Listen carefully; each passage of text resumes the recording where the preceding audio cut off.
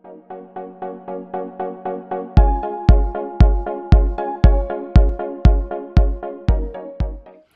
everyone, welcome back to my channel, or hi if you're new here. My name is Emma. I make videos.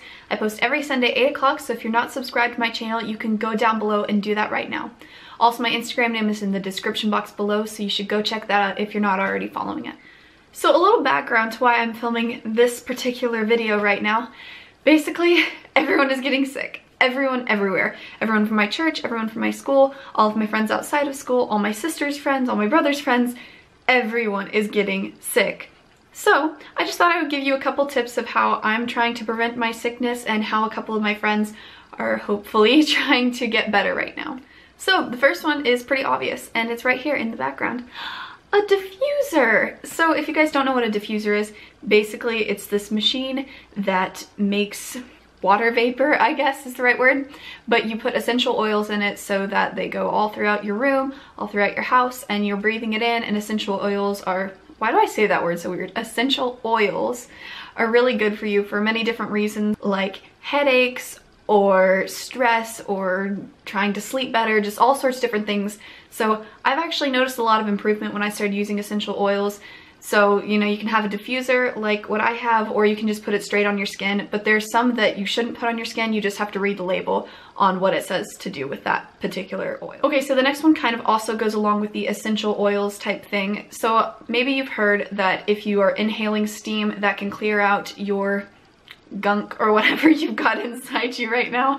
Do that. But so what you can do is pull up a chair to your sink in your bathroom, plug the little stopper thing in the sink, fill it up with some hot water, put a few essential oil drops in there, not too much because you don't want to hurt your face, your nose, and then put a towel over your head or a blanket or whatever and just breathe in that steam for a few minutes and you will feel so much better, I promise. This is something that I've done forever. So if you don't want to invest in a diffuser, like I already had this one because it was my mom's, but anyway, so if you don't want to invest in that, you can just do that quick, easy, steam, rejuvenate, feel better, good.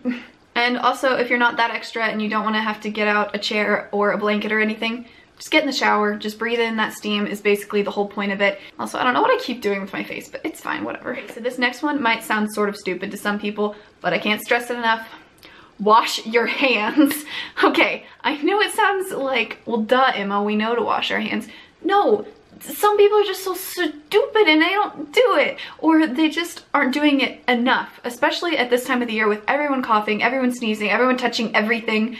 No matter what you do, just wash your hands. If you're gonna eat, wash your hands. If you're gonna walk past a sink, wash your hands. I don't care, just wash your hands, because people, that's how you prevent sickness. Just please, just that one, I just had to put that out there. Okay.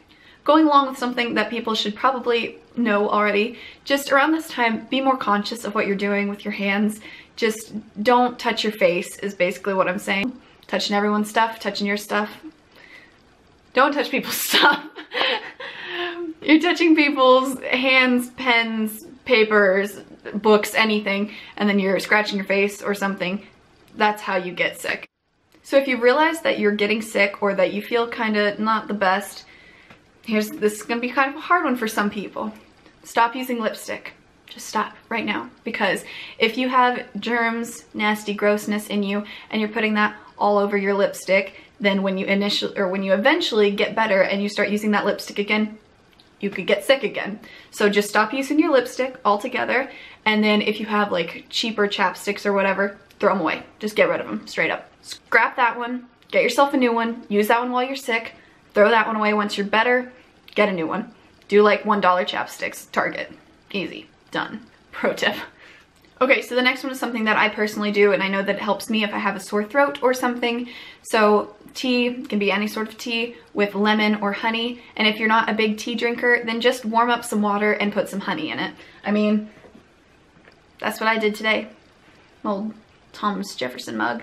It's actually not even mine, it's my dad's. But anyway, yeah, I just wasn't in a tea mood, but my throat was kind of sore. So I was like, well, let's just heat up some water and put some honey in it. It can help you feel better. Promise, I do it. Okay, so before you get sick, or I guess when you're sick, you can do this too, but you should work out. That's going for a run, lifting some weights, I guess. I don't know, just do some sort of physical exercise because when your blood is flowing, your immune system can easily find sickness better and then take care of that before it spreads throughout the rest of your body. That's actually scientifically proven. Look it up. So that will be it for this video. If you liked it, please be sure to give it a thumbs up. If you end up trying any of these things, please be sure to DM me or send me a picture or something like that, because I want to know how you guys are feeling, if you're sick or if these helped you, anything like that. And I will see you guys next Sunday at 8 o'clock. Bye.